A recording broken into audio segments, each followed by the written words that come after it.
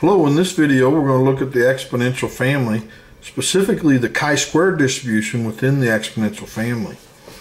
Now that's a follow-up video from a video I did on finding the mean and the variance sort of generically from an exponential family.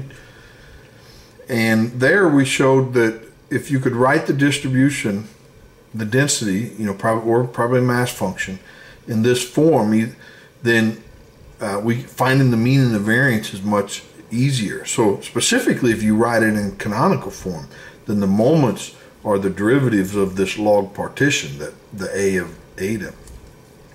So let's show that the chi-square can be written in these forms, and then we'll find the mean and the variance of the sufficient statistics. So here, and as we look at it, so to do this first one, we need a function of the data, function of the parameters times a function of the data, and a function of the parameters. So here, this is solely a function of the data, the x. So that's probably going to be our x of x. Here, well, we don't know. So it's not even in the, let's take the log and then the e of this piece here and then see what we get. So this piece was written out front, and when we take the log, remember this is in the top, and so then the log of this, the log of x, you can multiply the exponent out front, and then this is minus the log of that, but the log of 2 raised to this power, you can take the k over 2 outside, out front, and then here this is just the log of gamma of k over 2, whatever it is. So this is actually in exponential form. So this is h of x, this is our function of our parameters, k, this is a function of our data, it's log x, and this is a function of k also. So this is our log partition. Now to write this in canonical form, which is this second form, we have to think of this parameter as just eta.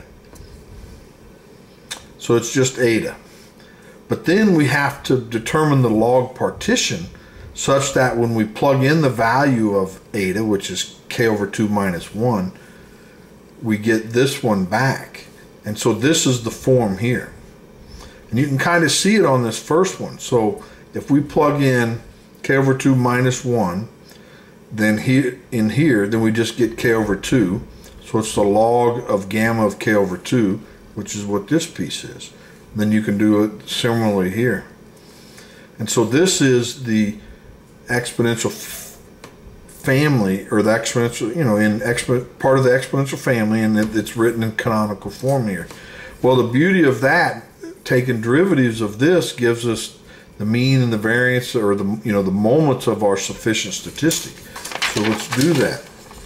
So here the mean of our sufficient statistic, which in this case is a log of x, is the first derivative of our log partition with respect to eta. Now we determined that the log partition was this value here, and now we'll take derivatives. Now this here, the derivative of the log of a gamma, has a special name. It's called a digamma, and it's called psi of eta plus 1. Now here, when you multiply the log of 2 in, when it's times 1, it's a constant in respect to eta, but when it's with here, then you just get log of 2 back.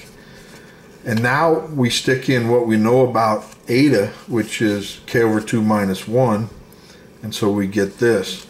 And there is a function in R called digamma, so you can actually calculate the values here. So the derivative of the log of a gamma function is called a digamma. So this is the mean. That's the mean of the log of x.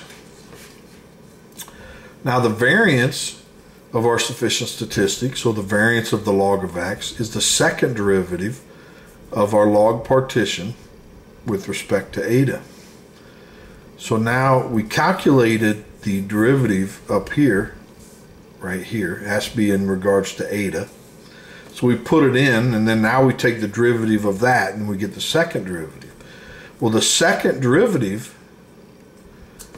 so the second derivative of a log of a gamma is called a trigamma, or you can think of it as the derivative of a digamma is called a trigamma, and I'll just write it as a prime. So it's the derivative of a digamma. And this is constant in regards to eta. So now we plug in what we know about eta, which is k over 2 minus 1, and we get a trigamma of k over 2. And in R, there's a R function called trigamma, and that's what it is. Well, that's the mean and the variance of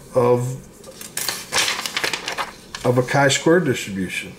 Now, what's interesting, when I'm done here, I think I have 4 or 5 more videos, and I'm going to run simulations on all these calculations and show that it is in fact true. And I'm going to have to use the trigamma and the digamma function in R to show that these results hold.